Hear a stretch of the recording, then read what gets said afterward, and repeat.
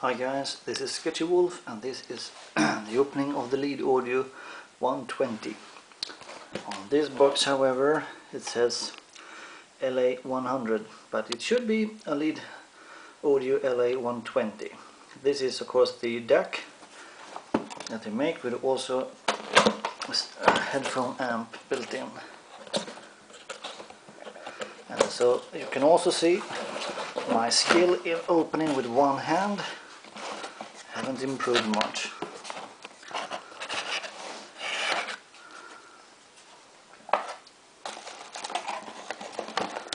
And a small box,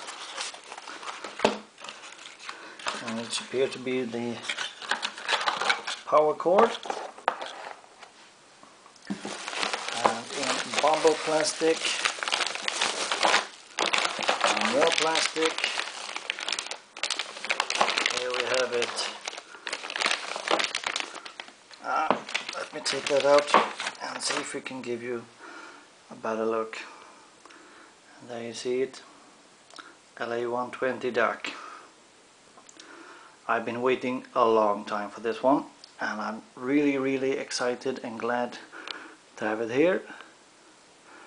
And I will plug this into my computer and give it a go. And here you have the cable that is coming with it, but just for this occasion and having waiting so long, I treated myself to this one, Forest USB cable.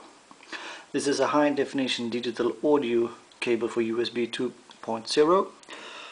I have no idea if that is going to make this thing sound better or not, but I will give it a test and see.